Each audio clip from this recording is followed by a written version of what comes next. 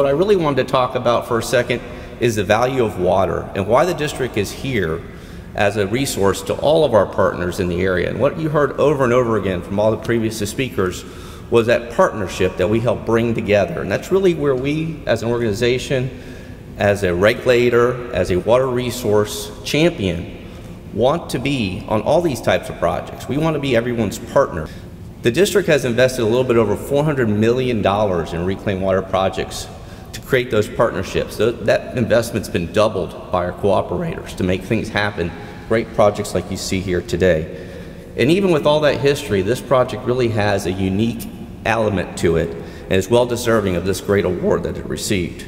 The public-private partnership that was brought together on this consortium, with everybody having their own unique agreements, truly is remarkable and should be a beacon of what we can do moving forward.